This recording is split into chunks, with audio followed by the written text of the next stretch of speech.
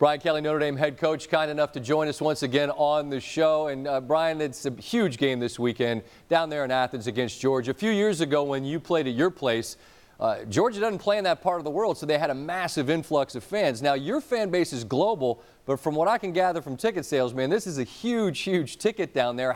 How big an appetite do you get an idea your fan base has for this trip down there to Athens? Well, I think they'd like to go down there, but I think Georgia's done a pretty good job of making sure that nobody with green or blue is going to be in the stands. But that's fine. I mean, I think that's what a home field advantage is about, and I think Georgia's done a really good job of holding on to their tickets, and rightfully so. So it should be a great atmosphere. Our guys are used to playing on the road, and again, we've got ways to make sure that they've seen a lot of red this week, so we're prepared for it. Yeah, and your folks have ways of infiltrating the stadium one way or another. I'm sure that your fan base will be represented. When you prepare for this Georgia team and you look at the tape, what jumps off and is the primary concern? Well, the quarterback is extremely efficient. I think you start with him. He started as a freshman against us, Scott, and I loved his poise. I loved his demeanor. High percentage quarterback, and now with a couple of more years of experience, he just manages the offense extremely well. He's very patient. He's not going to put himself in a bad position, and then he's got great skill.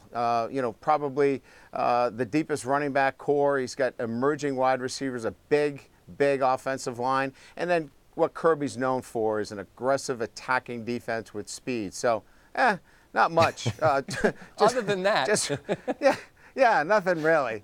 Just some really good players. Understood. You hit on a key word, and I feel like through the years when I've talked to you in advance of games like these, particularly on the road, poise is what you always are preaching. How much calm does it give you, Coach, to know that a guy like Ian Book, this isn't the biggest game he's played in his life, and that he's seen moments like these and ought to have that poise? Does that calm the nerves a bit?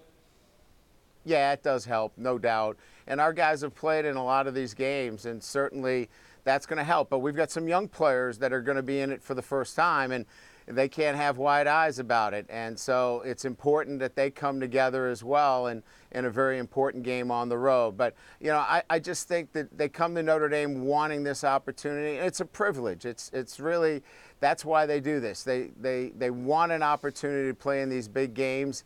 And, again, I think that with the veteran experience, with some young players, it's a nice blend that we have going down to Athens.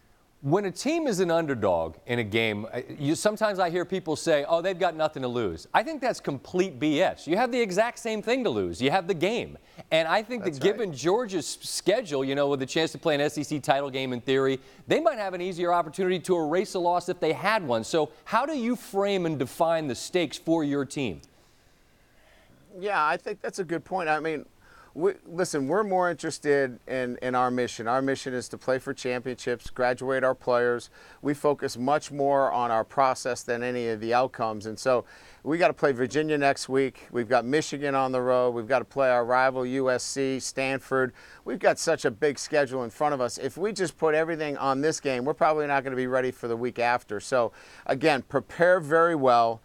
Go down, play with great poise. But understand that, listen, you can't understand how important it is to prepare the right way. And that's what we focus on, Scott, more than anything else. Just prepare the right way, play with great poise on Saturday, and then it'll all kind of work itself out. All right, last question, and I've asked coaches this through the years, and I'm always interested in just how you define it. It's Saturday night, it's Athens, you're getting ready to come out of the tunnel. It's a massive game, the whole country's watching. Those moments right before you walk out onto the field, run out onto the field with your team, how would you describe them?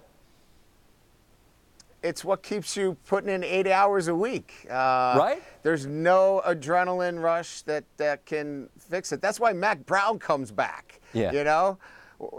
Instead of playing golf. I mean, there's nothing better than that in terms of being able to coach in that kind of environment. So it's a special environment that keeps us going.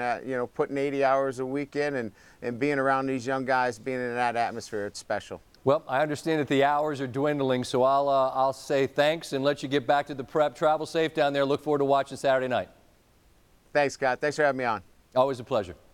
Thanks for watching ESPN on YouTube. For more sports highlights and analysis, be sure to download the ESPN app.